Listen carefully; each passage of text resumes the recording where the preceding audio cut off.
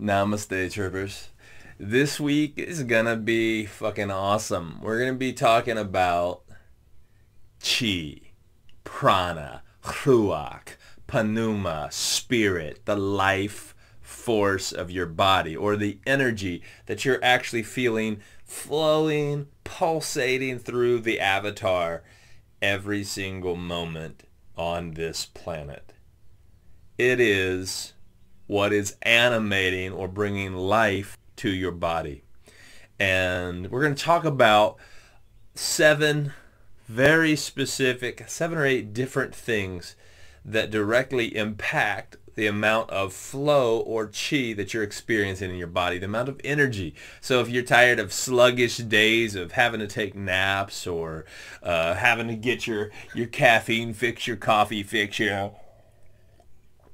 or if you're just wanting to experience, a higher degree of consciousness, we're going to be talking about things that are going to directly impact that, things that you can do to directly impact that. Today we're going to be talking about nutrition, specifically my nutrition journey and how nutrition directly impacts the way that you function. So if you're wanting to explore and dive deeper into your physical anatomy, into your physical possibilities, like take the cap off of what we think is humanly possible and begin to explore feeling better, living longer, better performance, then I strongly encourage you to check out this video.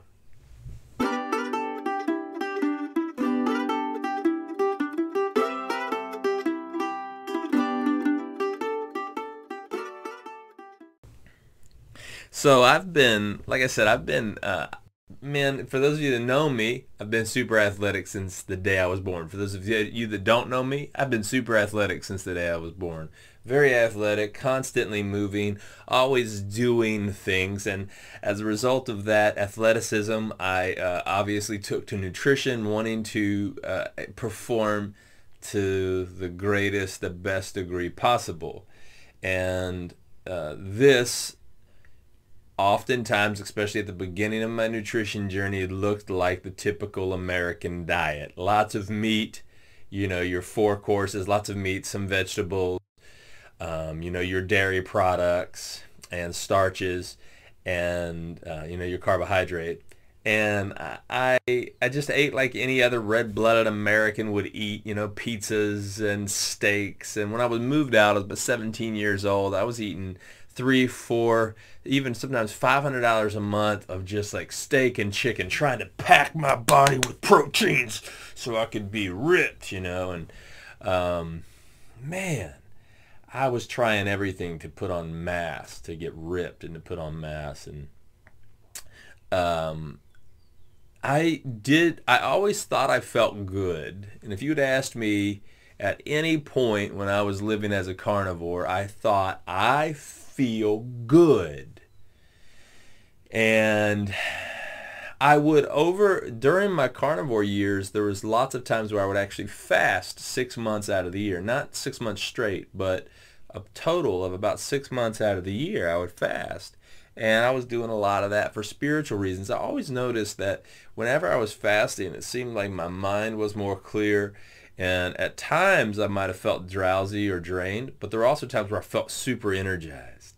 And I never really studied or researched it. We didn't have fucking Google back then and all the internet the way that we have it now. So I never really did a lot of research on it or study on it. I just kind of was doing my own personal research on my own body.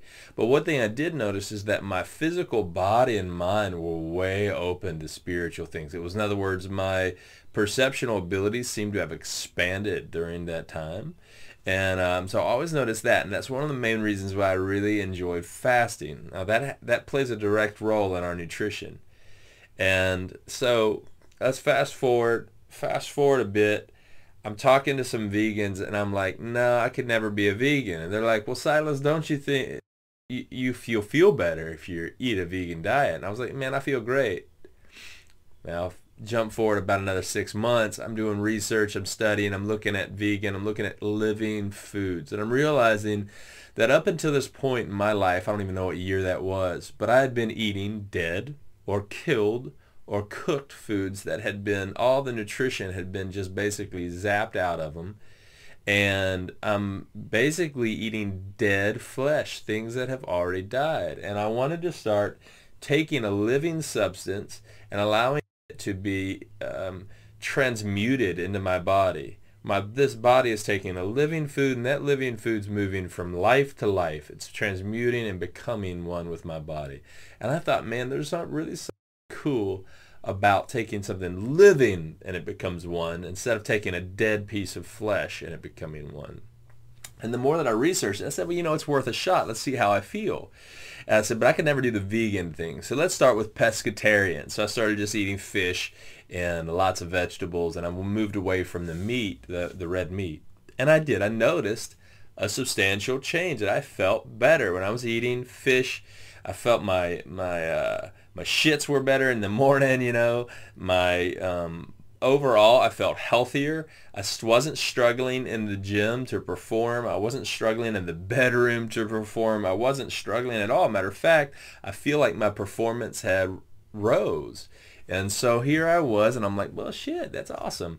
And did some more research and was playing around with some more things. And I was like, you know, I want to go completely vegetarian, because I began to realize that the amount of protein that the experts tell you that you need to gain muscle is grossly overestimated.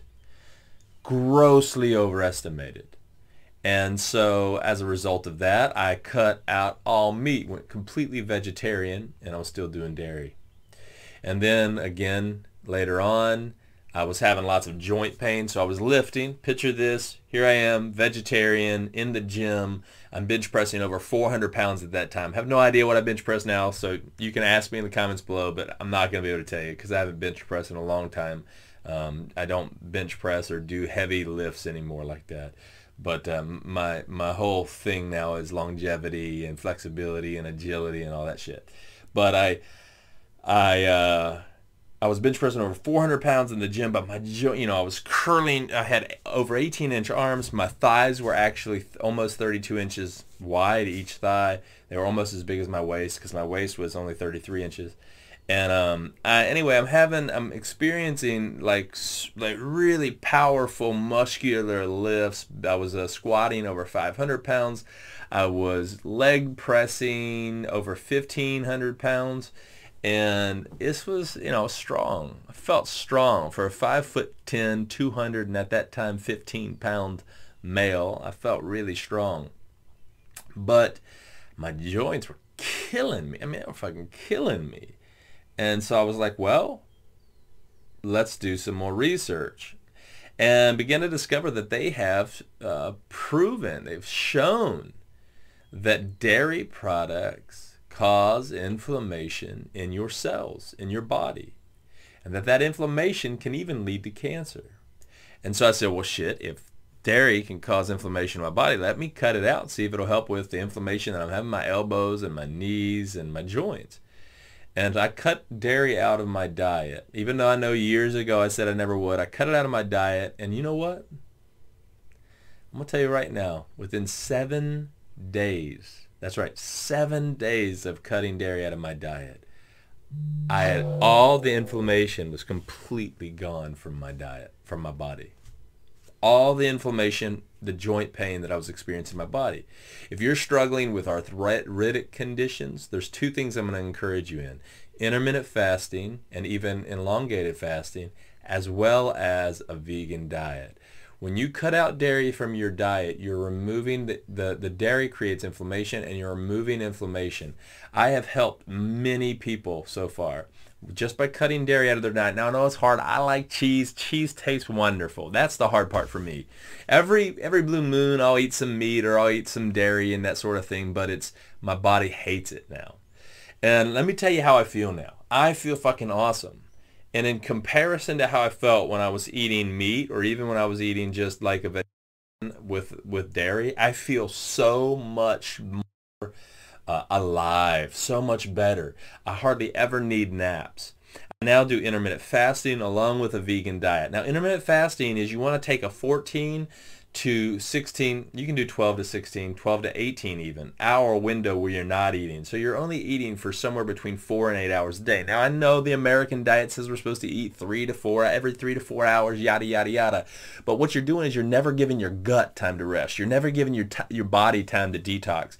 When you do intermittent fasting, literally every single day, your body goes into a detox mode. If you wait at least 14 16 hours. Now, if you wait 18 hours, you're going to get even more benefit, but your body goes into a detox. You're releasing all kinds of, you're actually beginning to, right there at the very tail end of that, beginning to release human growth hormone, your insulin suppression. There's so many things that are happening in your body. So if you've been struggling with diabetes, intermittent fasting, I'm telling you right now, you can change your diet and change your life.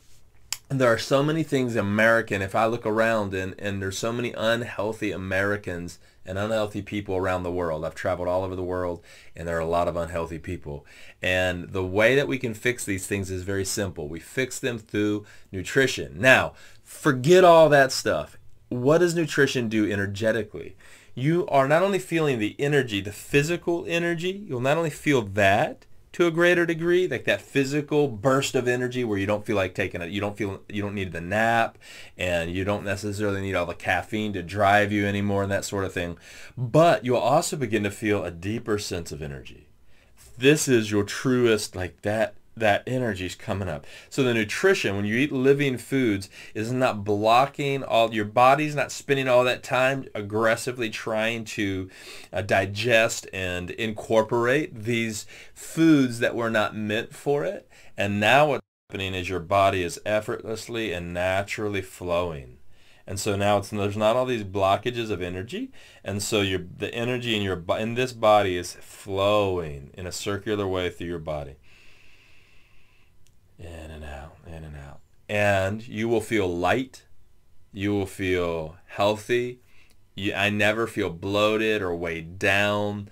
I don't feel heavy anymore. I feel light, and it is effortless, and it feels oh so good. So I want to encourage you to begin to shift your nutrition. When you shift your nutrition, you will shift the way that you're experiencing energy and the way that you're experiencing your body. And if you've never tried it, I guarantee you that you will feel better letting go of meat and dairy and moving to just living foods. And I know you'll feel good. I know I feel good.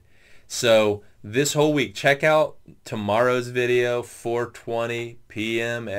Eastern every single day. Check out our videos this week, as we're going to be talking about different things that you can begin to do to begin to not only activate and awaken the avatar to the energy that's in it, to fully awaken the energy that's in your body, the chi that's in your body.